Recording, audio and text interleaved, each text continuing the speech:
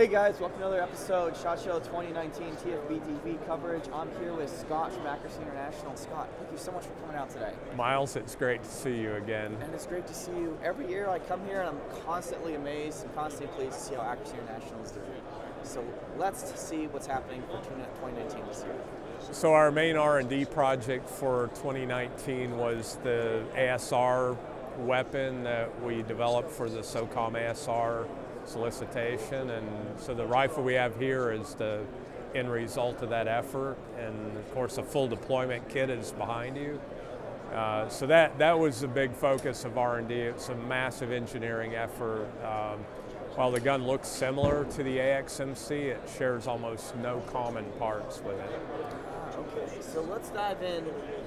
What's the difference? Everyone wants to know. What does AI change? What's the big deal? Yeah.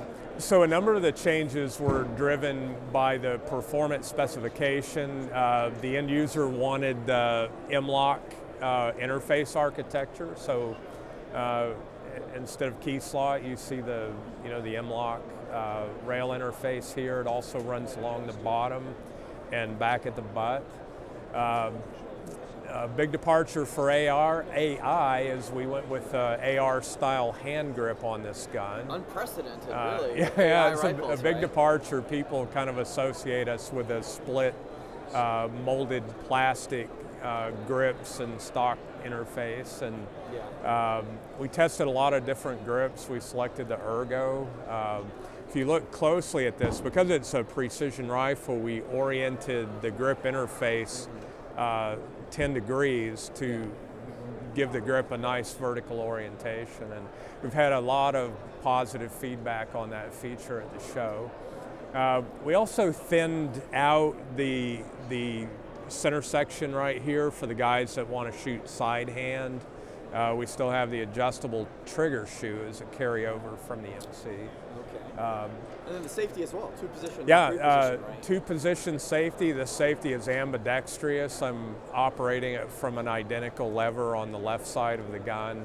And this was also in response to the P-spec.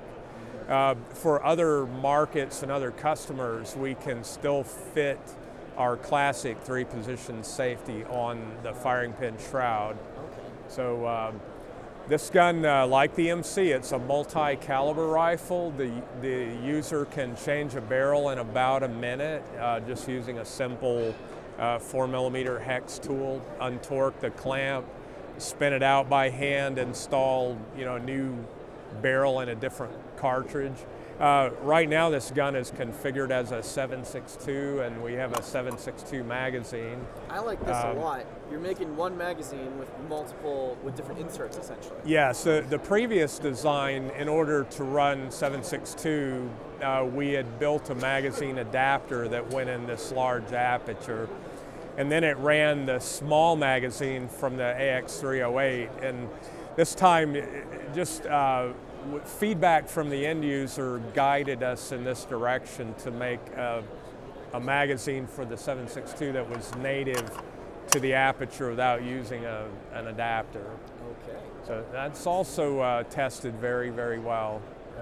But you haven't touched on the really right stuff part. Yeah. So that's the other biggie, and this, as you know, in the sniping and tactical world, tripods are here and they are the future. And we took the initiative to go ahead and design the interface into the rifle. We had all the debate about, do we add an accessory adapter plate or do we design it in?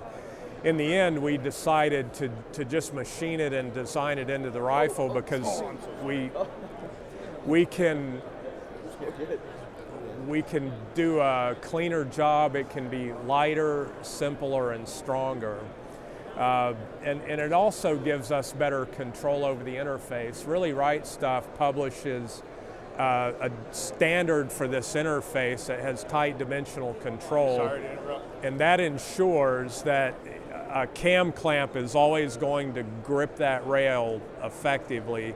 If you deviate from that, you can get some of the third-party rails that will either be loose or you can't lock them down. So had a great relationship with the people at Really Right Stuff, and they've really worked with us in making sure this turned out well. Because that's a big jump to go from Picatinny to the RRS stuff, you know, for one particular thing. Yeah. Like maybe this is the future right here.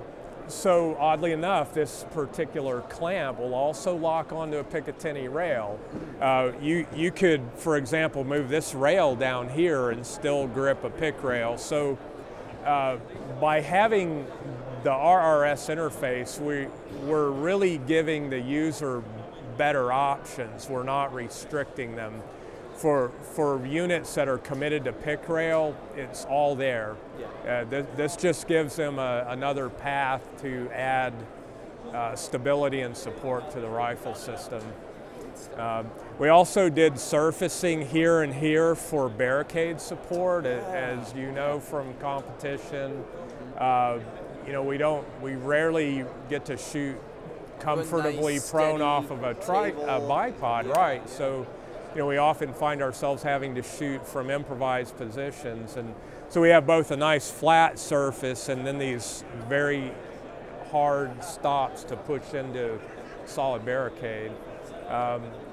It's a result of a lot of feedback we got from guys that use our guns in competition and professionals that use our guns as a duty weapon. Outstanding. Well, Scott, thank you so much for everything we've talked about today. Really appreciate it. Miles, great to see you again. You too, and we wish you the best of luck with the ASR competition as well. Thank you so much. Cool. Okay.